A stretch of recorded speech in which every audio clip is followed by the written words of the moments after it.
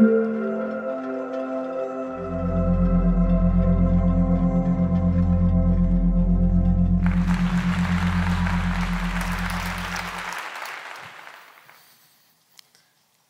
wanted to be a doctor since I was 6 years old. The human body fascinated me. I watched in awe on TV and in the movies as doctors performed these life-saving procedures. I entered medical school with a deep desire to learn everything that I could about the science of medicine and how the human body worked. But then something happened to me that made me realize that healthcare was really broken and gave me a new perspective on what medicine was really about. It was the summer of 1996. I was just completing my training when I received a late evening phone call from a desperate physician to pick up an extremely sick newborn. You see, the baby had a condition and his only chance of survival was to be placed on a heart-lung bypass machine immediately. When the team and I arrived, we found a critically ill baby desperately clinging to life. Parents gave their son a quick kiss on the cheek, and off we went into the ambulance, lights and sirens blasting. By everyone's estimate, there wasn't much time. The ventilator was struggling to keep the blood oxygenation levels up, and despite everything that we can do, the blood pressure and heart rate continuously dropped. By the time we got back to my hospital, we were in full resuscitation mode, including CPR. But sadly, time ran out, and the baby died. It wasn't much after that the charge nurse informed me that the father had followed the ambulance and was anxiously waiting for me in the waiting room, completely unaware that his son had just died. Now, the senior physician in charge that night was someone that I greatly admired. Let's, for the sake of confidentiality, call him Dr. Cunningham. Tim, as everyone knew him, was the smartest, kindest, and most compassionate doctor I had ever known. The kind of doctor that I wanted to be like someday. I saw that tragedy that night as an opportunity to learn a life lesson. You see, although I was very confident in my clinical abilities as a doctor, the thought of telling someone tragic news still scared me to death. I mean, how do you tell somebody that their baby died? I thought, who better to learn from than Dr. Cunningham? So together, Tim and I walked down the hallway towards the waiting room. We opened up the door to find a father who was frantically pacing back and forth. And then what happened next was, and still is, decades later, inexplicable to me. This kind, compassionate doctor that I had grown to admire simply blurted out, "My name's Dr. Cunningham. Your baby died." Well, the father, he went crazy. I remember he punched a hole in the wall. He knocked the table lamp over, and he made a scream and a sound that I had never heard before. After a few moments of discussion and what seemed like hours of crying, I took the father to see his son. I spent a few minutes with him, and then I left him alone. When I walked back out into the hallway, Dr. Cunningham was waiting for me. He grabbed me by my shoulders and he pulled me in really close, and I could see that there were tears in his eyes. And he said to me in this quivering, firm voice, "Do you see what I just did? Don't ever do that." And he turned around and walked down the hallway onto the fire escape and spent the next 20 minutes crying. You see, I realized that night that medicine's not about science or technology. Medicine's not just about how smart or skilled you are as a physician. It's not even about how kind you are as a person. At its core, medicine is about that human-to-human interaction between a patient and a doctor. It's about the ability to convey your compassion, regardless of whether you're delivering tragic news or you're meeting a patient for the first time. But somehow we got away from that. In the United States alone, we spend trillions of dollars each year on healthcare, and the costs are steadily increasing.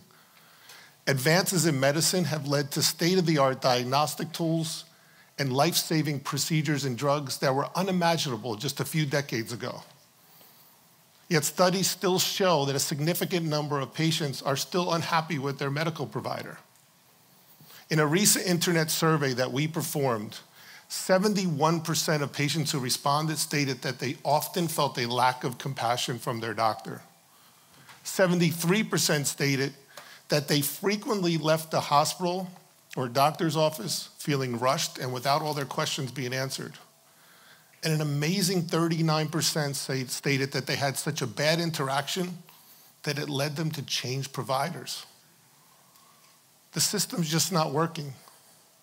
Medicine has become more and more about increased documentation, electronic medical records, and maximized efficiency. Doctors and nurses are being asked to do more and more work in less and less time. Professional burnout among doctors and nurses is at an all-time high. And did you know that doctors now have the highest rate of suicide of any profession? This has unknowingly and unwillingly caused us to become task-oriented instead of what we should be, patient-oriented. The good news is that together, you and I, we can begin to fix healthcare right now, not by spending loads of money, but by simply getting back to what really matters.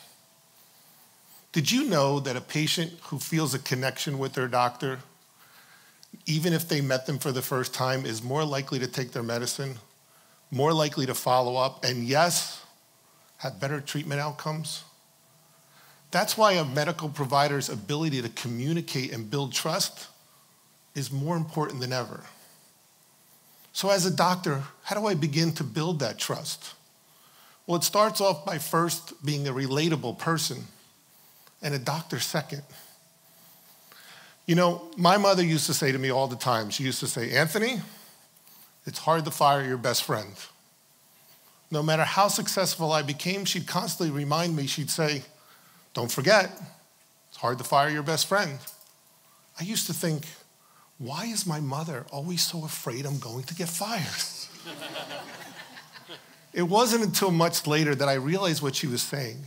In her own way, my mother was telling me to be nice to everyone. But more importantly, she was telling me to get to know everyone, not just on a professional basis, but on a personal level as well. It's so important for doctors and nurses to take just a few minutes to get to know their patients each and every time and build rapport. Because once rapport is built, trust will follow. Systems, they're designed for the masses. But medicine only works when doctors can treat patients as people, one at a time. Good healthcare starts and ends with good communication. So if you're a doctor and you're feeling rushed, maybe becoming task-oriented, just stop. Recognize it. Sit down, put your laptop aside, and just get to know your patient. Imagine that you're the patient. Put yourself in their shoes, and your natural compassion will just flow. Because once you can connect as two relatable people, or as my mother would say, as best friends, that's when medicine works its best. Now, you might be asking, well, what can I do as a patient to make sure I get the very best health care? Well, the most important thing is to know that your health care is more important than any system. You control your health care because you can control the conversation. It's okay to expect that personal connection with every doctor or nurse that you meet, even if you met them for the first time. So here's the secret. Next time you go to the doctor or the hospital, unless it's an emergency, don't talk medicine. Share something personal first. If your doctor seems preoccupied or rushed, that's okay. Ask them how their day's going. Tell them about a recent vacation you went on and ask them if they've had a recent one. Ask them if they saw the game yesterday. I'll be willing to bet that if you do that, you'll see your doctor relax, perhaps even smile. Once you could connect and build that commonality, the conversation will go so much better. We have a choice. We can continue on this path to impersonal healthcare, or we can get back to what really matters. A trusting relationship between two relatable people with one goal in mind, your health. Thank you.